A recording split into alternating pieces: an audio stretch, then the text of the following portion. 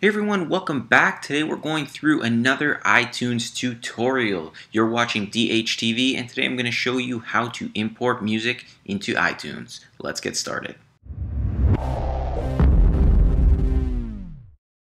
Alright, so we are on the main page of your iTunes library here, and I'm going to go through this in 3 steps. So depending on what you're doing or how you want to import your music, you'll need to skip ahead. The first way I'm going to show you is how to buy music through iTunes.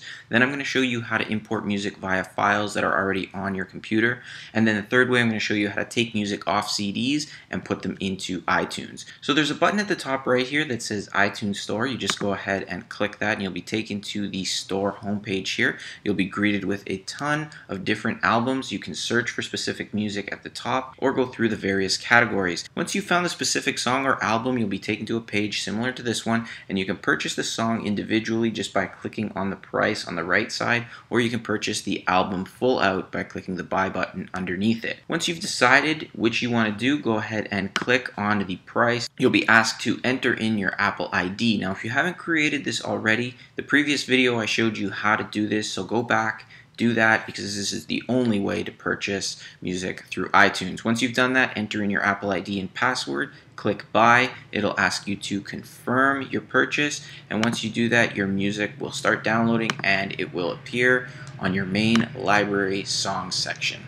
Now we're going to get into importing music from files you have on your computer. So if you've downloaded music from Amazon or a free site, wherever, as long as it's in files on your computer, the easiest way to import it is to simply find the file you place the music in and simply drag it over into your music library. Now this will work exactly the same way whether you're on Mac or PC, so keep that in mind. Also, if you have multiple music files in a folder, you can import the full folder into your music library rather than individually. It'll save you time and it'll import a lot quicker. Now I'm going to show you how to import music through a CD. So the first thing you need to do is insert a CD into your computer. And when the on-screen pop-up appears, it'll say, would you like to import the CD, whatever it's called. Mine's called Audio CD because that's all I could find.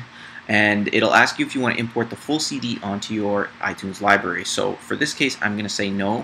And by saying no, it'll allow me to select the specific tracks I want to import onto my iTunes library. So I'll just go ahead and import track 2 here just for this example. And once you've selected either the full CD or just the tracks you want, you'll go ahead and click Import CD. Now I usually leave these settings alone. It seems to work really well. So you can go ahead and click OK.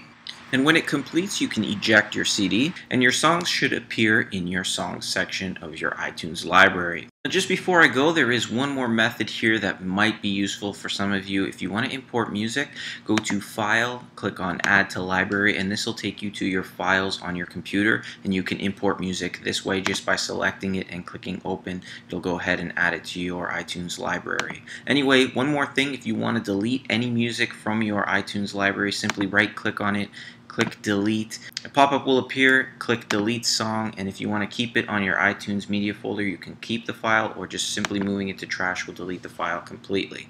Anyway, I hope you found this helpful. If you did, remember to hit the thumbs up. Subscribe to my channel for more videos on iTunes as well as more tech videos. It's free to do so. Thanks for watching. I will see you in the next one.